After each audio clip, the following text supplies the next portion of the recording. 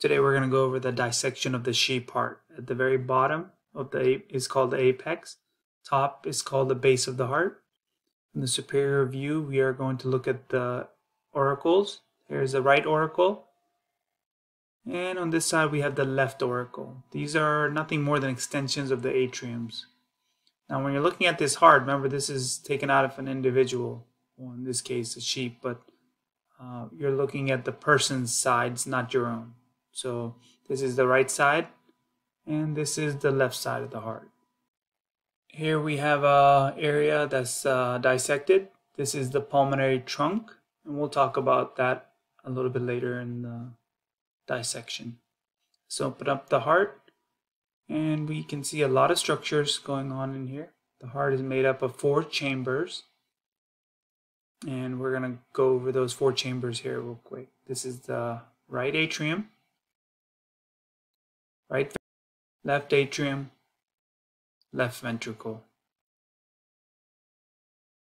There's a valve right here between the atrium and the ventricle called the AV valve, atrioventricular valve. And on the other side we also have another one. This is called the tricuspid valve. Bicuspid valve has two cusps, and the tricuspid valve has 3 cusps. The bicuspid has a couple of names. Bicuspid valve can be also called the AV valve, and also can be called a mitral valve. Here we have these strings attaching the valve to the muscle. This muscle is called the papillary muscle. The strings are called chordinae, tendinae,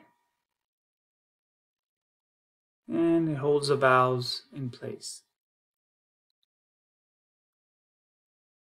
You have to be careful because in some individuals papillary muscles can rupture or they break off, and then you have this valve that's leaky and can create a lot of problems with the blood flow through the heart. Here we have the interventricular septum separating the right and left ventricles, and at the top we have the septum that continues separating the atriums called the interatrial septum.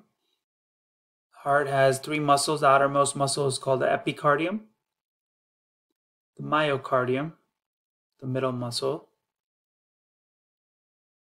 and the innermost muscle right here is called the endocardium. Time real quick right here, the endocardium. So if we're talking about blood flow through the heart, the blood flow starts at the right atrium. Going to go through the tricuspid valve into the right ventricle, cuts across and through the pulmonary trunk. Here I'll close the heart so you can see that dissected trunk we did earlier. Right here, the pulmonary trunk.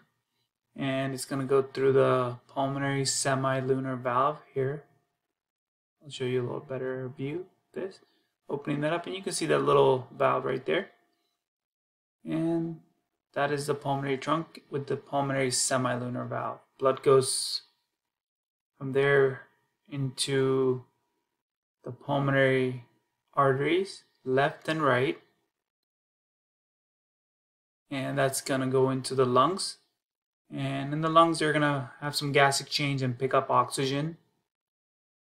Drop off CO2, pick up oxygen, and all that blood comes back into the left atrium through the bicuspid valve into the left ventricle, and then right here it's going to go through these little valves. This is the aortic semilunar valve, and the blood's going to go through this valve into the aorta.